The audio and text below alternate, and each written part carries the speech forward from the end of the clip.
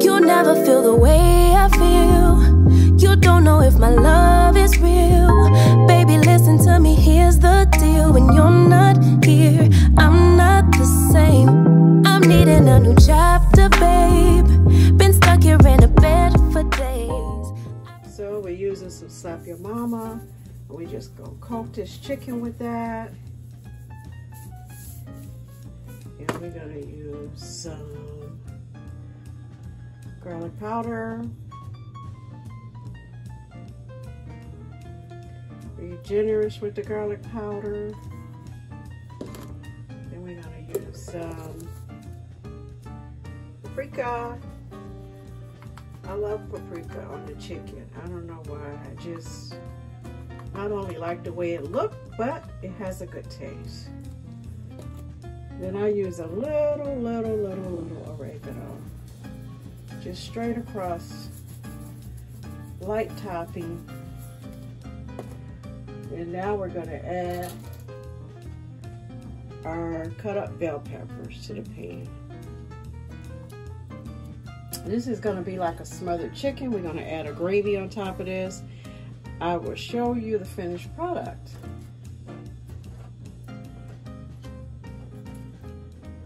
Okay, so we just want to add some onions to the pan.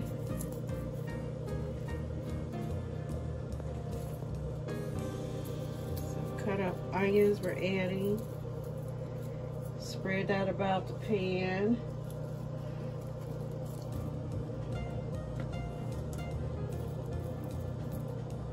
And then we're gonna bake this. I got the oven on 350, and I think I'm gonna bake this. I might turn it down lower than that so it can just cook real slow.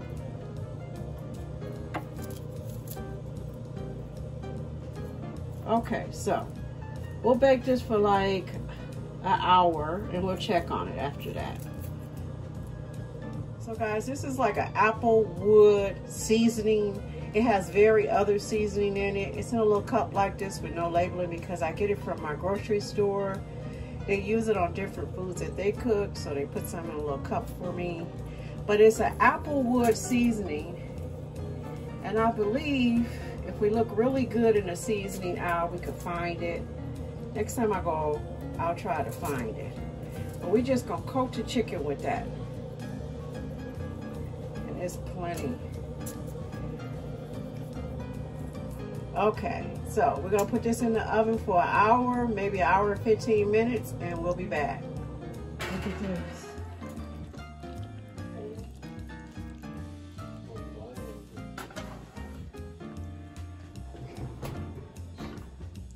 Okay, that's the smothered chicken coming out of the oven. We're gonna let that cool down. Then I'll come back so we can see how to make mac and cheese. Okay, so I'm starting the mac and cheese. We got the noodles over here boiling. They're almost ready. And then I got my pan here. I make a roux. This is how I make my macaroni and cheese. I make a roux with butter and milk and the cheeses that I use. I use extra sharp. I use Colby Jack. I use a little bit of mozzarella as well, and then the sharp cheddar. I mean extra sharp cheddar. Okay, so let's get the roux going. So this is how my roux has come out. That's basically butter, milk, and cheese. And you just melt it down together. Now you can season your roux if you like. I normally don't, to prevent the chance of it being too salty. Cheese has got a little salt in it. So what I do is I season my noodles before I pour my roux on. I still have to put eggs in here and maybe a little bit of milk, but we'll see once we pour the roux on. So I'm gonna put my eggs in here, stir it up. I got my seasoning in here. Got to put a little black pepper in here. And then we're gonna take this roux and we're gonna pour it all over the pasta, all over the noodles. So now I am stirring in the eggs.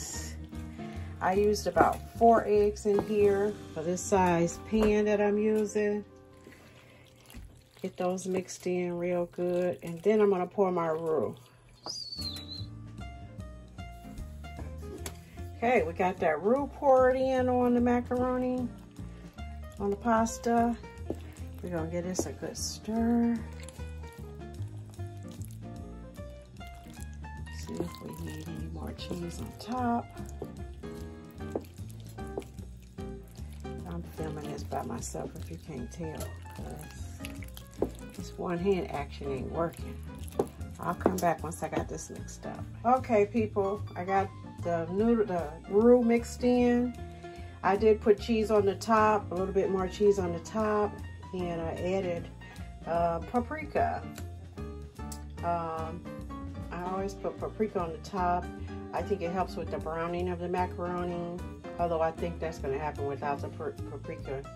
But it's just something that I like to use on my macaroni and cheese, and it always comes out superb. All right, let's put this in the oven. We're gonna let this cook for, we're gonna start with 35 minutes and then check on it. I normally don't pay attention to the time. I just take it out according to how it looks. I just know when it's ready by how it looks. But for the sake of the video, we'll use timing. We're gonna start this at 35 minutes and then we're gonna check it from there. Okay, let's put this in the oven. Okay, y'all, here is the fine-tuned product. Took it out the oven about 5 minutes ago. I actually only needed 30 minutes. I had 5 minutes left on the timer, just in case you need to know.